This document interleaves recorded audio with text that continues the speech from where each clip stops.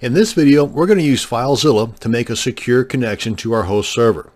Now, the obvious reason to use a secure connection in transferring files to and from your computer and server is to help prevent the bad people from accessing your files.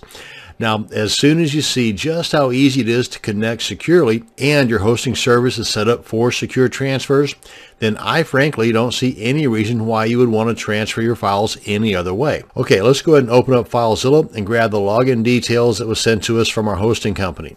Now, you can do this one of two ways, either hooking up through the Quick Connect bar or through Site Manager. In Site Manager, you can access that, by the way, by clicking on the File option in the menu, and then clicking on Site Manager. And here you would just want to click on New Site and set this one up for secure, or name it whatever you want.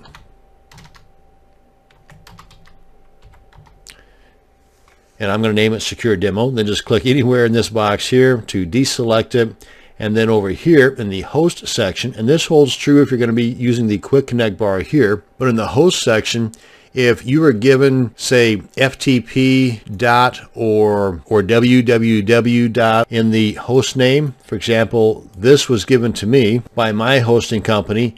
In this case, if we're going to be connecting securely, you want to exclude that prefix because FileZilla will fill it in for you.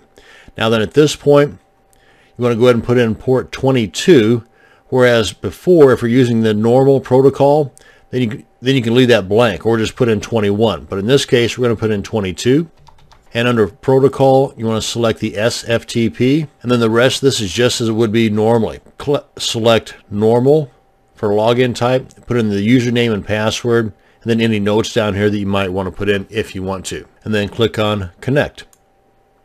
And up here, you'll see the progress if you're going to connect or not. And as you can see here, we are now securely connected. So really, there's not much difference in the connection process of the secure method versus the non-secure method. So as I said, why would you want to do it unsecured if the process is basically the same? And that's going to bring us to the end of this video on making a secure connection with FileZilla. Thanks for watching, and you have a great day.